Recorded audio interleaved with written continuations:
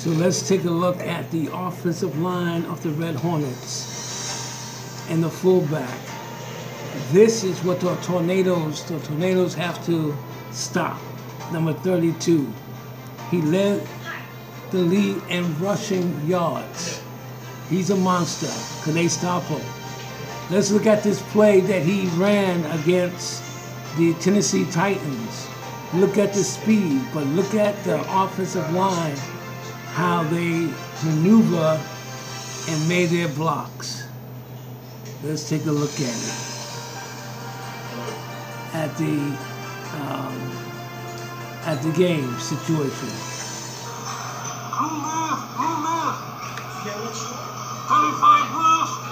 Right there. Here we come. Watch the line. Watch it. Look at that. Turns it. What speed? Unable to stop.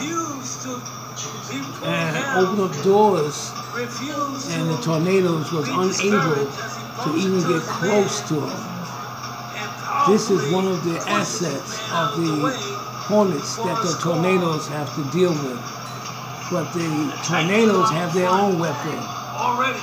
Let's take a look at number 34 of the Tornadoes.